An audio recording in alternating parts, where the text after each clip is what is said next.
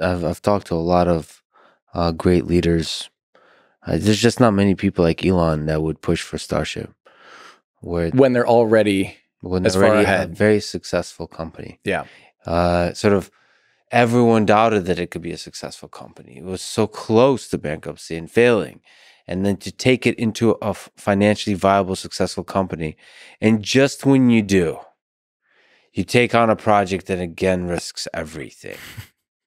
Well, he already did this with Falcon 1 to Falcon 9. Like literally people were like, what are you doing?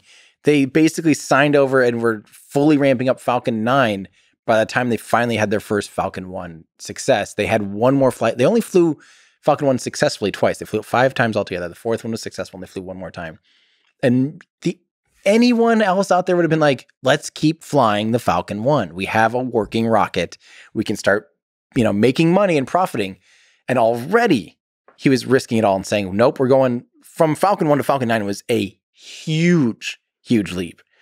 I think it's at least as big as a leap from Falcon 1 to 9 as it is from Falcon 9 to Starship, or around relatively a similar leap. So it's just that same thing again. People are going, why are you leaping into this insane program and system and risk when you have such a, you finally have this workhorse of a rocket that's so dominant in the industry, yet they're going 10x,